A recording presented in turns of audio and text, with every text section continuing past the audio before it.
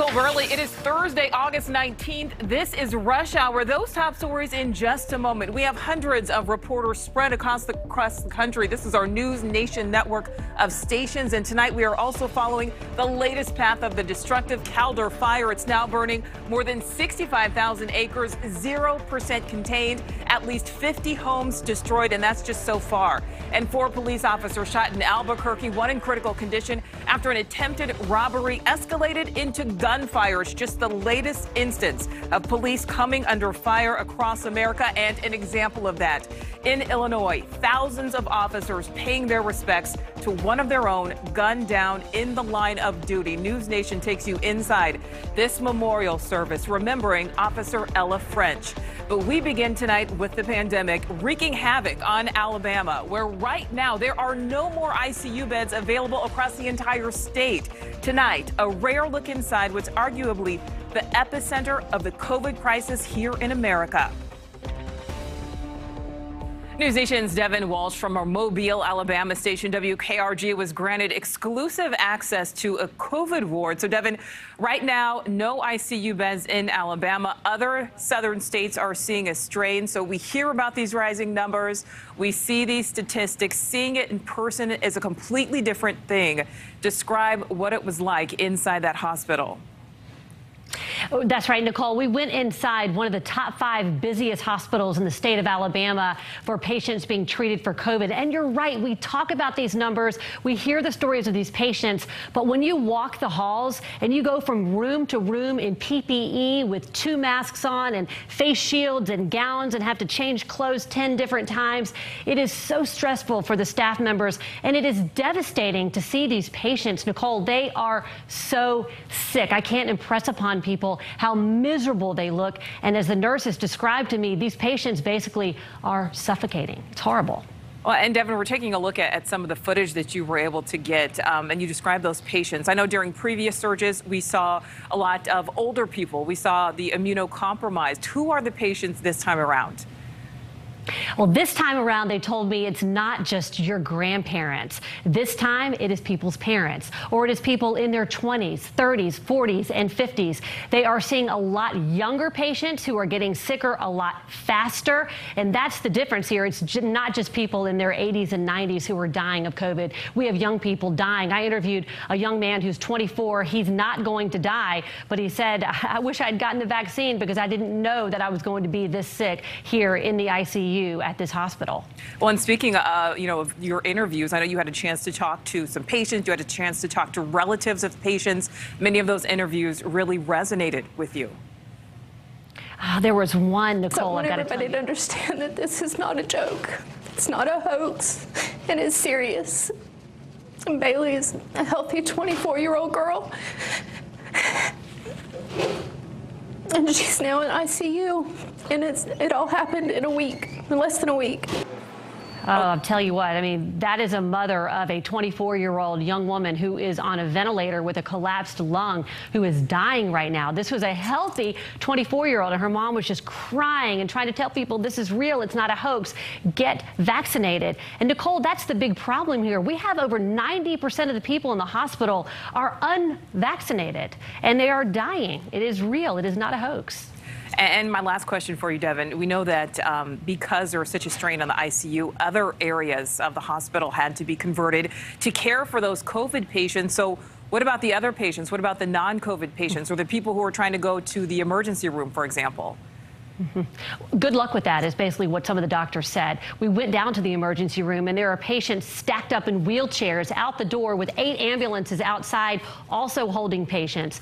Good luck if you have a heart attack or a stroke. They'll care for you, of course, the best they can. But at this point, they said they're getting to the point of triage medicine. It's almost like a war zone. This is not a good time to get sick in the state of Alabama and have to go to the hospital. I can promise you that.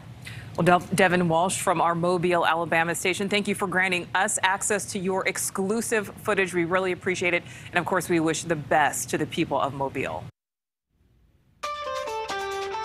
Well, even as the Delta variant surges nationwide, today the White House reported more than 1 million new vaccine doses administered, the first time for that 1 million benchmark in almost 7 weeks. But in Mississippi, one of the nation's least vaccinated states, hospitals once again overwhelmed. The state setting up 2 COVID field hospitals like the one you see here in just the past week. And state health officials say this surge is impacting younger people. Last week, 13-year-old Michaela Robinson died of COVID just a day after testing positive. She's one of many students who contracted COVID since school started earlier this month. News Nation's Anna Farish from our Jackson station WJTV has the latest on how COVID is impacting those young people in Mississippi. The Smith County School District is shutting down for the next 2 weeks after an 8th grader died from COVID last week. COVID cases are running rampant through the school district. Over 700 students and staff are under quarantine. This past week, 13-year-old Michaela Robinson died after contracting COVID. She was a high school student, one of nearly 6,000 students who've contracted COVID since the start of August. State Health Officer Dr. Thomas Dobbs says the Delta variant is unlike anything we've seen so far during the pandemic.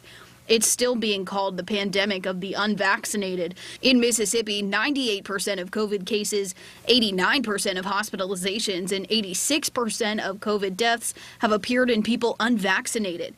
Just this week, Samaritan's Purse opened up the second COVID field hospital in the state. Dr. Luann Woodward with UMMC says Mississippians are responsible for bringing the state to this point. We have failed to use the tools that we have to protect ourselves, to protect our families, to protect our children, and to protect our state. This time last year in press conferences, we all talked about, boy, if we can just get to that place where we've got a vaccine, we'll get on the other side of this.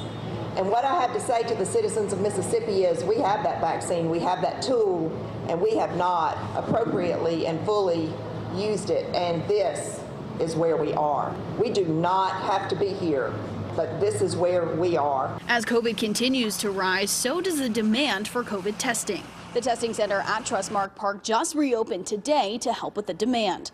For News Nation, I'm Anna Farish. All right, Anna, thank you. Let's switch gears here. This is a live look at the U.S. Capitol after a day of very high tension once again for D.C. police. All day, we monitored an hours-long standoff near the Capitol and Library of Congress with a man who claimed he had an explosive device. Our authorities are now at that man's North Carolina home. It's just west of Charlotte. So let's go to News Nation's Allison Harris live back at the Capitol with where things stand right now. Allison.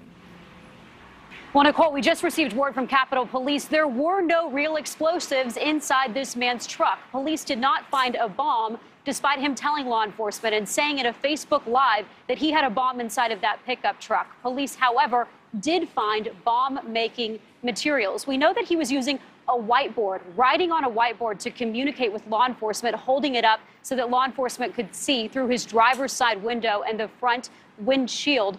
Police at one point sent a robot to deliver a phone to him. He did not want to use that. Eventually, he got out of his truck, surrendered, and police were able to take him into custody.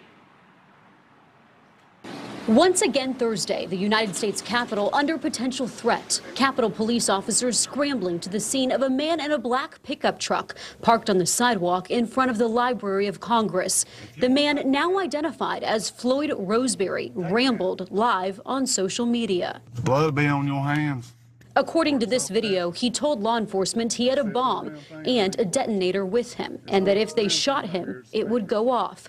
The video has since been taken down from Facebook and Instagram, the social media company saying it's in contact with law enforcement. I'm sure they know what it is. Roseberry is from Grover, North Carolina. He has a minor criminal history of larceny, driving without a license, and resisting a public officer, but no criminal charges since the 1990s. Congress is out on recess, but office buildings nearby were evacuated. Staffers told to shelter in place. Those workers still reeling from the trauma of January 6th and the car ramming into security that killed an officer in April. And again, the scene is finally clear here tonight. We don't yet know which charges he could face, and that's because as we speak, Nicole, law enforcement are meeting with the U.S. District Attorney's Office here in D.C. to determine those charges. Nicole? Yeah, very scary situation there. All right, Allison, thank you. We are following more breaking news. This is just outside of Atlanta. Firefighters rescuing 27 children and 4 adults from those rising waters. It's at a daycare center due to severe storms. And search efforts underway in Haywood County, North Carolina. After flooding hit the area from remnants of Tropical Storm Fred, 2 people are dead, 20 others still missing tonight. News Nation's Ayla Ferrone from our Spartanburg station, WSPA, joining us live. So, Ayla, federal help is on the way? That's the hope here. I mean, the governor and also Senator Tom Tillis here earlier today, the mayor saying that federal assistance is crucial for these areas to move forward. Now, you'll see behind me the Pigeon River, and this river flooded over into nearby businesses. One man who owns this brewery that we're standing next to tells me it was like a tidal wave coming over the banks and through his business. You can see these items here. Volunteers have been pouring through them all day, pulling out mud-covered items just like these ones. And Canton was not the only town affected here in the western part of the state. Check out these aerial photos that show the greater part of this area underwater just after that flooding. It gives you an idea of the work here still left to be done. Senator Tom Tillis and Governor Roy Cooper both came to survey the damage Thursday afternoon. They say this will be crucial in getting federal emergency funding to help people here. And as I mentioned before, the Canton mayor is also pushing for this help. Now, meanwhile, the search efforts are still underway for those 20 people who are missing. Luckily, some were able to be reunited with their families, but the sheriff tells us that they are actually checking out some of the vehicles that were swept away by that flooding to see if there are any people still inside of them. Meanwhile, the governor says they're actually going to be using cell phone tracking to try and find some of those missing people as well. I'm live in Haywood County. Ayla Ferrone. Nicole, back to you. Yeah, Ayla, those are horrible pictures. Excellent reporting, though. Thank you so much. All right, well, from one extreme to another, the wildfires ravaging the West are far from over. Crews struggling to battle the Dixie Fire. It's California's largest single wildfire in state history. Starting back in early July, it's burned through more than 1,000 square miles, destroying 1,200 buildings. And listen to this, more than half of those buildings were homes. One Cal Fire chief says it's not going to end anytime soon. And now the newer Calder Fire is adding to the pressure for those fire crews. It's burned less, though, about 65,000 acres, but right now 0% contained. And as it grows, it's reducing homes and cars to this. That's just melted rubble and ash. Thousands are being ordered to evacuate tonight. It was very scary, and you don't know how you're going to feel until you're driving away and you look at your house and everything that you know you couldn't take hits your heart. Oh, it really does. Well, long-lasting drought conditions combined with high winds, dry heat are stoking fears that more fires could pop up. So let's bring in Chief Meteorologist Albert Ramon. He's for us down in the Weather Center. Albert, we know those flames forcing people from their homes, but the smoke really causing some problems, too. Yeah, widespread air quality issues over central and northern California. I want to show you current air quality first. And the worst air quality in the entire United States is in Northern California or South Central Washington because of ongoing wildfires. And this is a look at the forecast for air quality. And notice whenever you see these purple little blobs start to pop up over the next 24 hours, that is showing not just poor, but hazardous air quality where we have those active fires burning right now, Calder Fire as well as the Dixie Fire. The good news is the wind's coming down. The bad news is there's just no rain in the forecast for at least the next week.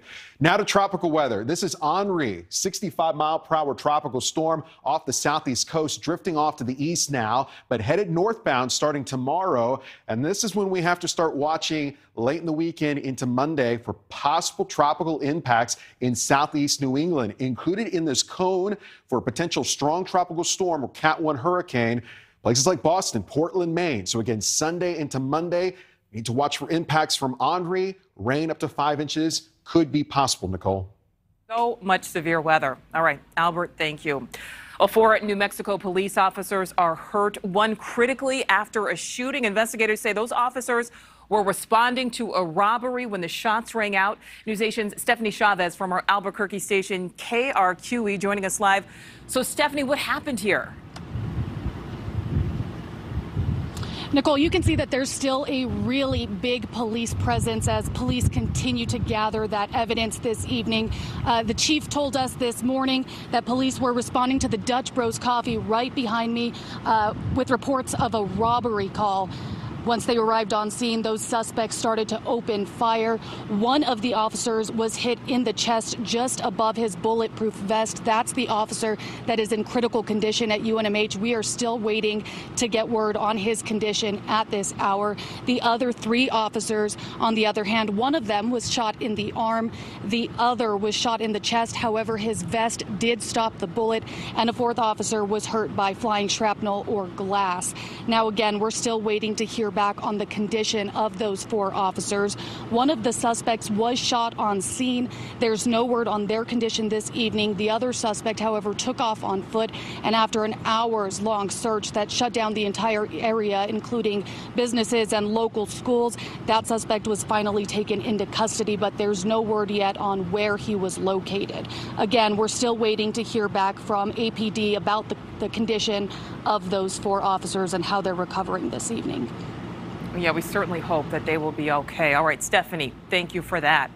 Well, we also know 2 police officers in San Bernardino, California, are recovering after being shot. This happened as they were trying to arrest a man suspected of shooting a deputy earlier in the week. The gunman was ultimately killed in a shootout with SWAT officers. One of the wounded officers did leave the hospital today, but the other is still being treated. Investigators also say the deputy wounded earlier this week on Tuesday is expected to make a full recovery. But meantime, a very somber day in Chicago as police officers laid one of their own to rest. Funeral services today for Officer Ella French. She was gunned down during a traffic stop in a city struggling to deal with gun violence. NewsNation's Felicia Bolton has more on this tragic story. And Felicia, thousands turned out to honor Officer French. That's right. It was very heartbreaking today. Amid a wave of summer gun violence across the country, today was the final goodbye for that Chicago police officer gunned down in the line of duty. A final farewell for fallen Officer Ella French brings thousands of men and women in blue together and leaves her mother with a deep void. I have 2 children, Ella and Andrew. They are my heart. Today I am here with half my heart.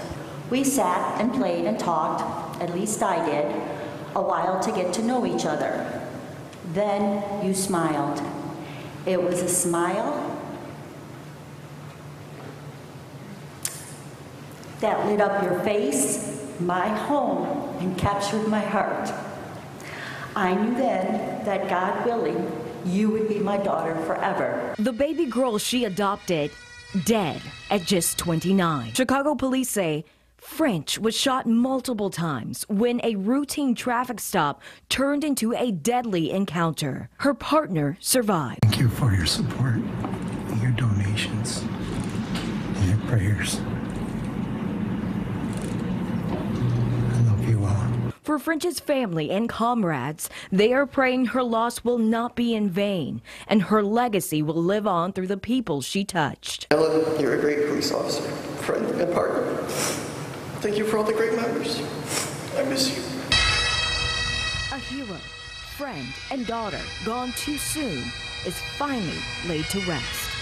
I close with the words I always told Ella as she headed into work. Be careful and be safe. And a court is blocking investigators from releasing the body cam video in that deadly shooting of Chicago police officer Ella French. The judge says the video cannot be released under the city's transparency policy or any Freedom of Information Act request. The Civilian Office of Police Accountability says it is committed to releasing all material related to this shooting once the judge lifts the court order.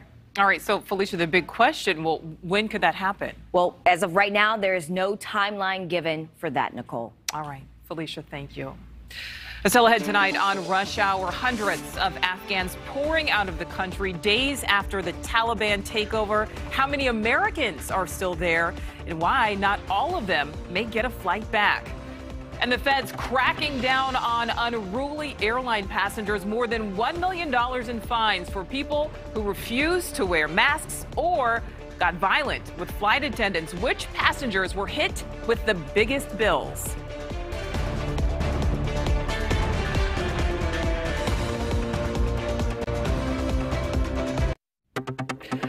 In the midst of the pandemic, misbehaving airline passengers are giving rise to a new air travel slogan, flying the unfriendly skies.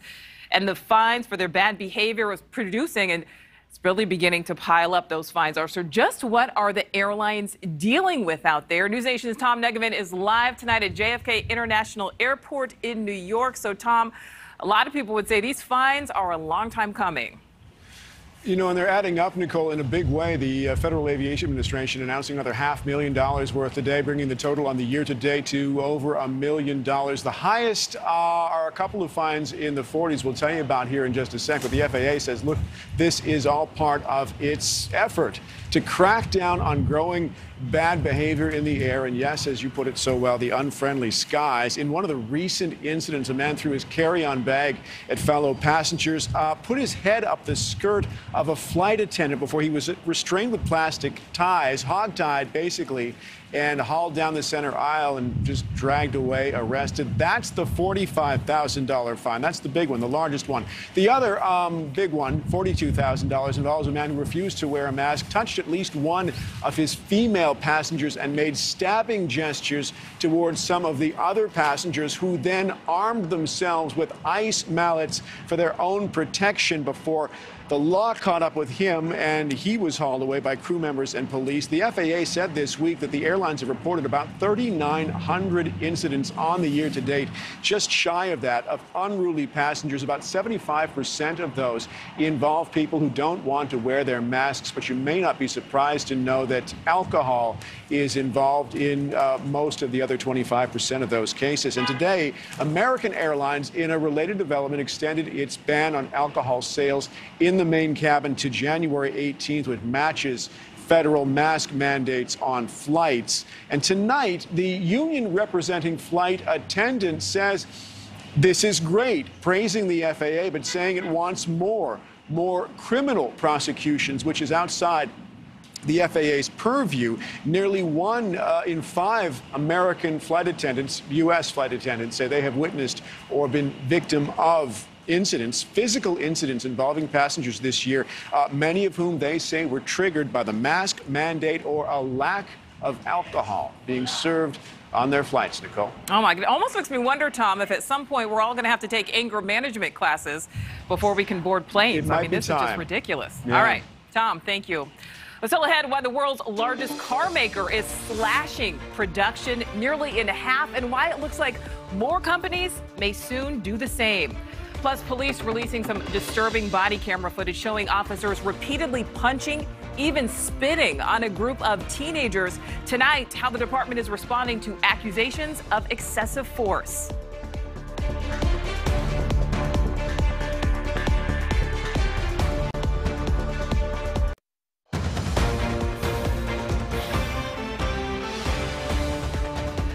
Welcome back. Here's a look at what's happening in your nation right now. A school district in central Mississippi shutting down after losing a student to COVID-19. 13-year-old Michaela Robinson passed away on Saturday, not even a week after being diagnosed with the virus. Her parents say the 8th grader did not have any underlying conditions. District officials report more than 100 positive cases on Tuesday alone. But tonight on News Nation Prime, that girl's father opens up about his tragic loss, his message to everyone about COVID. That's coming up at 8 Central, right here on News Nation. A North Carolina man in custody after claiming to have a bomb in his pickup truck outside the Library of Congress, resulting in an hours-long standoff. It prompted a massive police response. Look at this. Several evacuated buildings in the area, which is near the U.S. Capitol. Police say that suspect, 49-year-old Floyd Ray Roseberry, live-streamed much of the episode on Facebook. Neither charges nor a motive have been announced. And 2 people are dead, 20 still missing in North Carolina after flooding from remnants of Tropical Storm Fred. Hundreds of families are displaced, roads are flooded, bridges are washed out. Right now, Search crews are still looking for victims and survivors. And 14 train cars derailed this morning east of Indianapolis. Look at that, ripping up 100 feet of track, damaging nearby power lines. Some of the cars were filled with mixed freight. That's also known as used cooking oil and plastic pellets. Residents in the area were forced to evacuate, but luckily, no one is hurt. An alleged victim of R. Kelly continued her testimony at the singer's sex trafficking trial today in New York. Geronda Pace, a minor at the time of the alleged incidents, claimed Kelly would sometimes demand she wear pigtails and dress like a Girl Scout during sexual encounters he would then record. Kelly's defense team attempted to cast her as an opportunistic groupie. More alleged victims are set to testify in the coming weeks. Well, shifting now to the latest out of Afghanistan, where the U.S. military ramping up efforts to evacuate as many people as quickly as possible. Huge crowds of Afghans lining the tarmacs, hoping for space on a plane leaving Afghanistan. The process constrained by Taliban checkpoints surrounding the airport and paperwork problems among Afghans hoping to prove they have the needed documentation. And another day of unprecedented protests against the new Taliban regime today actually marks Afghanistan's Independence Day from Britain. But the day's message much more focused on the Taliban, which broke up the demonstration using violence. Meanwhile, chaos at the Kabul airport as U.S. troops try to maintain calm and control in the face of a sea of Afghans hoping to evacuate. And heart-wrenching scenes like this. Parents lifting their children over a wall at the airport, handing them off to a U.S. soldier in hopes of getting that child to safety. The State Department working to provide frequent updates on how many people are being airlifted out of Afghanistan and how many are still waiting for a seat on a plane. News Nation's Joe Khalil live tonight in D.C. Joe, what's the latest on this evacuation effort?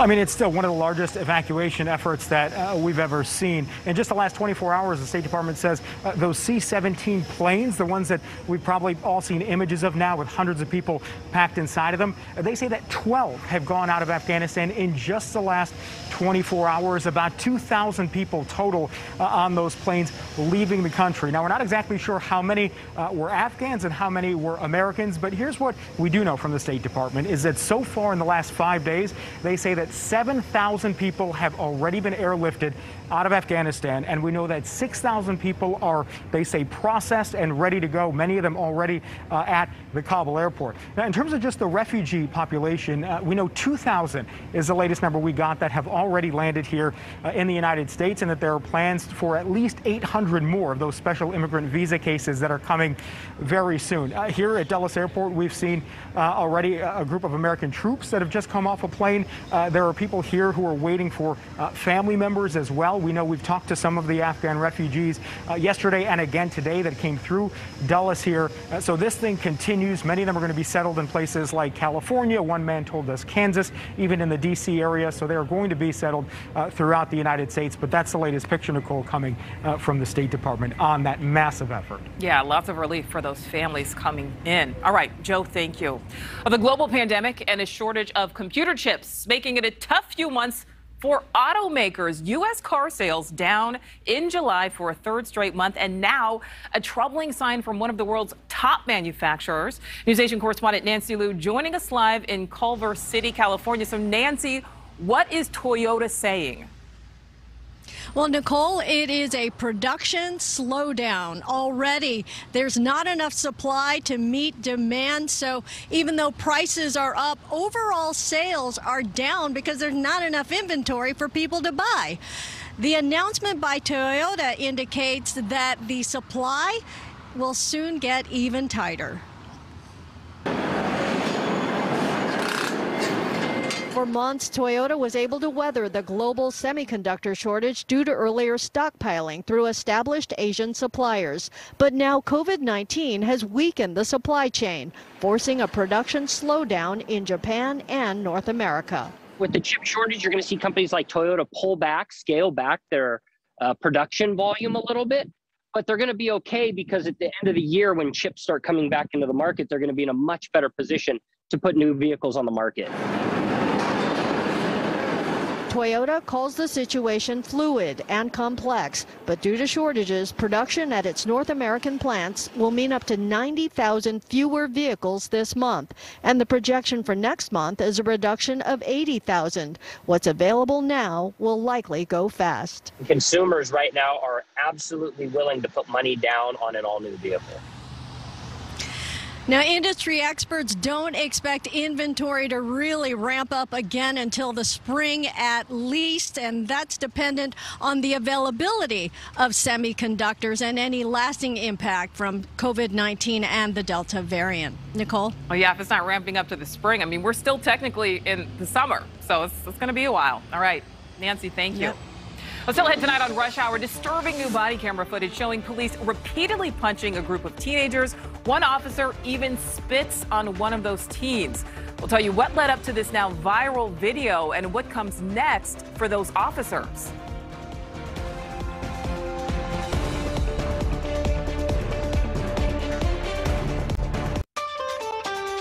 Let's take a look at this newly released body camera footage. This is out of Providence, Rhode Island. It shows some tense moments during an arrest last month. Now, community members are outraged at this video because it shows officers punching, even spitting on 3 teenagers. News Nation's Steph Machado from our station WPRI in Providence went through all of this footage released by the police department. She joins us with the latest on the case.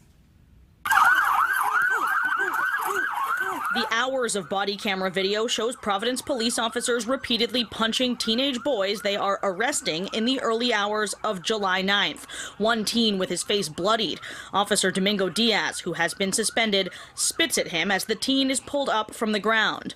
Diaz, in another video clip, is seen repeatedly punching one of the teens before being physically pulled off of him by a sergeant. The violent arrests taking place after an hours-long chase through the city.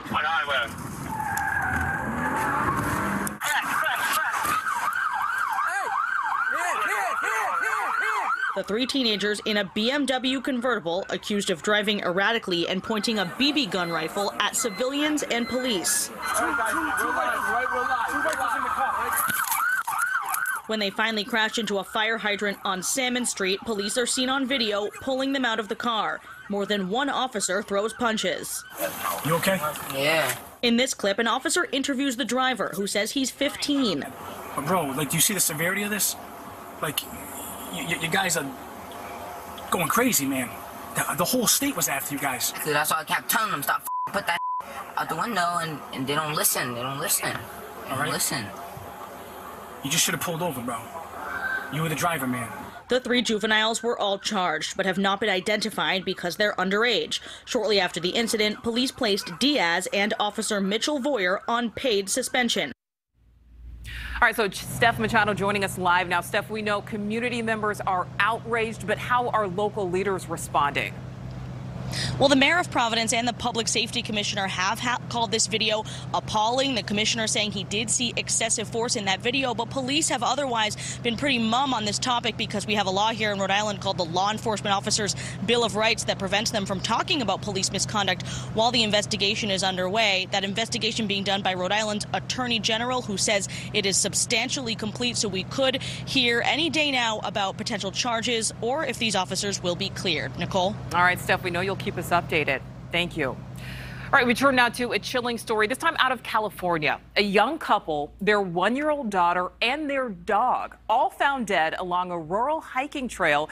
And investigators say there are no signs of violence, no signs of foul play, and that it's unlike anything they've ever seen. News Nation's Adrian Thomas from our Fresno station, KSEE, has this perplexing story. Good evening. Authorities and community members are still trying to wrap their heads around this tragedy. The Mariposa County Sheriff tells me there was no signs on scene of blunt force trauma, and he's never seen anything like this in his nearly 2-decade career. I've worked in different capacities, but I've never seen a death like this. Mariposa County Sheriff Jeremy Breeze says his department won't rest until investigators determine how John Jerish, Ellen Chung, their 1-year-old daughter Muji, and their dog all died while on a hike on Monday. A spokesperson for the sheriff's office says the family was reported missing around 11 p.m. Monday night and discovered around 11 a.m. Tuesday morning. Sheriff Breeze says there are some abandoned mine shafts in the area which can release dangerous gases, but that has not yet been ruled a determining factor. We have not located a mine nearby, but in the beginning of the investigation, when we put out our release, that's why we are taking it slower and methodically for the safety of the rescuers. The sheriff also says the trail the family was on had warnings about toxic algal blooms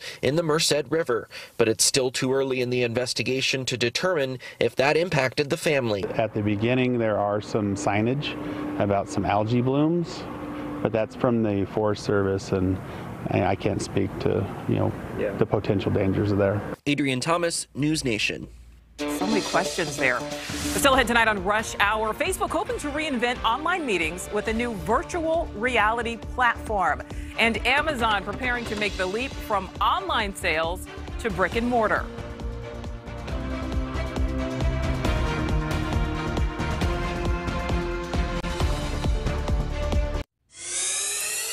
Amazon stepping up the competition with Walmart and Target, planning large retail locations across the U.S. And Facebook launching a new app that will let people working from home in reality meet with colleagues in virtual reality. So let's bring in Corey Johnson. He's money manager and host of the Daily Drill Down podcast. So Corey, what are Amazon's plans for these brick and mortar stores?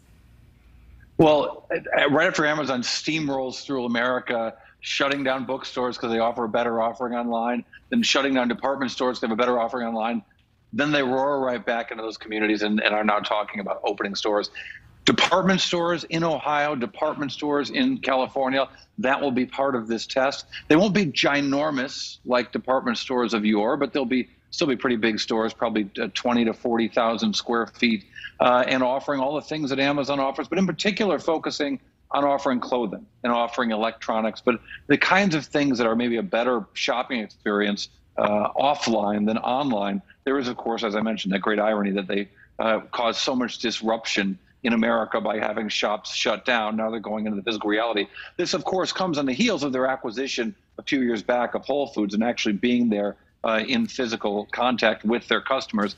I just throw a note of caution, though. You know me. Amazon tries lots of stuff. They throw things against the wall to see if it sticks. That doesn't mean they're going to stay with us for a long time. Doesn't mean it will. And, I mean, I think people love Amazon because they get the delivery in like a day, right? All right, Corey, we don't have a lot of time. We want to hit this. So Facebook beta testing a virtual reality app for remote workers. So is face-to-face going to be a thing of the past? Look, I think when Facebook has grown from $50 billion in revenues just 3 years ago to over $104 billion in revenues, because they want you to be in front of them at all times, including when you're at work. So they're spending billions of dollars in virtual reality. They think that maybe this will work at work. Other companies have had great success with this. There's a great real estate company called EXP Worldwide that has actually always been virtual. It has these reality spaces, so your work day can be like a moment of Fortnite. That's what Facebook is hoping you'll have more of when you're sort of at work or working but not at work. I don't even know what you call that. Right. Well, and the thing is, Corey, like us right now. The amount of people that are on Facebook at work, I mean, I still think Facebook has a good handle on that. All right. Corey, we appreciate your time as always. Thank you. Thank you. The Download Report starts at the top of the hour. Joe is in the studio. Joe, tell us what you're working on. Hi, Nicole. Tonight on the Download Report, trying to escape Afghanistan. What can Americans and our allies do? We're going to talk with a female journalist, an Afghan journalist from Kabul. She's going to tell us how she's trying to get out.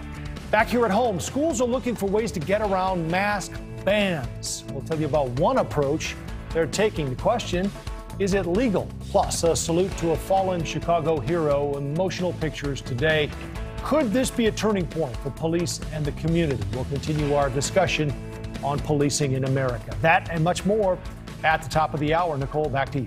Yeah, an emotional day in Chicago. Joe, thank you. We'll still to come on Rush Hour. One more check on top stories making headlines around your nation, including a decision in the Trevor Bauer restraining order case. And a video guaranteed to make you smile how one man's attempt to relax led to people nearby calling 911.